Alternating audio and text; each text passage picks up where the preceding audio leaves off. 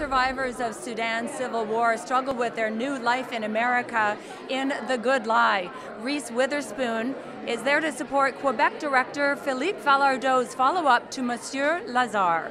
From the Toronto International Film Festival, this is Red Carpet Diary.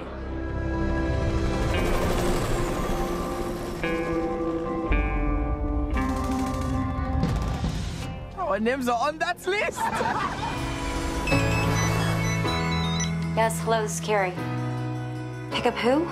I'm just supposed to help them find jobs. I hadn't really known a lot about it other than a 60 Minutes piece that was very popular. So they sent that to me with the script. And I just thought she did a great job of sort of blending these two worlds. The idea of these people coming to America and what it was like for these young children traveling across Africa during the war. So many people have heard of the Lost Boys of Sudan, but they've never really known the details of their journey and how incredible it is. It's the true coming to America story. Carrie Davis is based on several women that I met that worked with the kids who, like, they wouldn't leave them alone.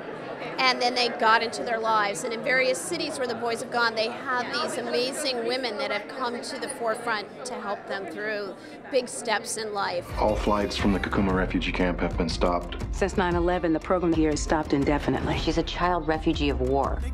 You sure you're ready to take this on?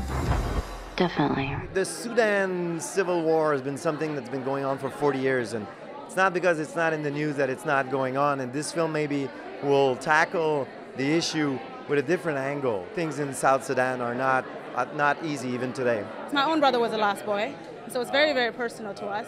And even Carrie, Reese's character, there are a lot of people who did that for them. A lot of people who gave up their homes, gave up their lives so that they can help these people assimilate or even have a better life in this country. We had to relive the story, but relive it to tell the story of the dead, to tell the stories of those who are still traumatized, because most people know only the physical injuries, but they don't know about the internal injuries that take lifetime.